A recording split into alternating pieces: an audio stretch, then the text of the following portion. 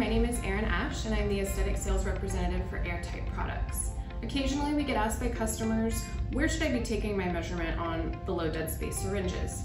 And actually, the graduations on the barrel of the low dead space syringe are already accounting for the extended tip of the low dead space plunger. So you just take the measurement at the same spot you would take from a standard syringe, and that's called the fiducial line. The fiducial line is that first ring at the base of the plunger.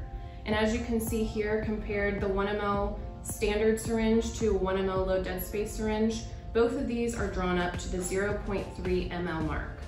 You can see that extended tip on the plunger of the low dead space syringe looks like it's sitting at 0.1.